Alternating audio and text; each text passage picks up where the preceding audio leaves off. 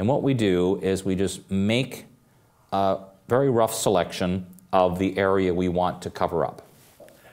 We use the fill command, but again, I'm not going to say fill with a color because it's not one color, it's many colors. So the option I use is called fill using something called content aware. And what that means is Photoshop will look at surrounding pixels and say, let me see if I can't just fill in the right pixels for you. So I click OK and let's see what happens. I'd be pretty okay with that. And when you look at the alternative of this versus that in one shot, yep, sold.